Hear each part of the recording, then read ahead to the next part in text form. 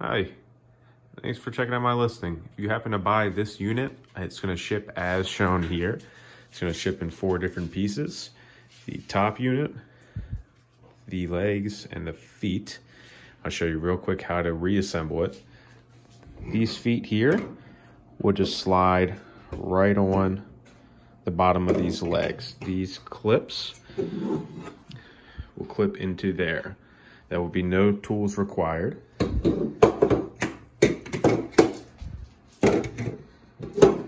And then the top of the legs here will slide right into the bottom of the drum unit.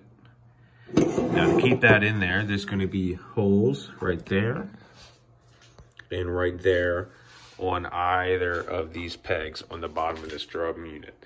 So once you get the feet, or excuse me, the legs into the bottom of this unit here, go ahead and put one of these supplied screws in either side. Real quick like that, take you a minute or two. All you need is a Phillips head screwdriver and you'll be ready to go.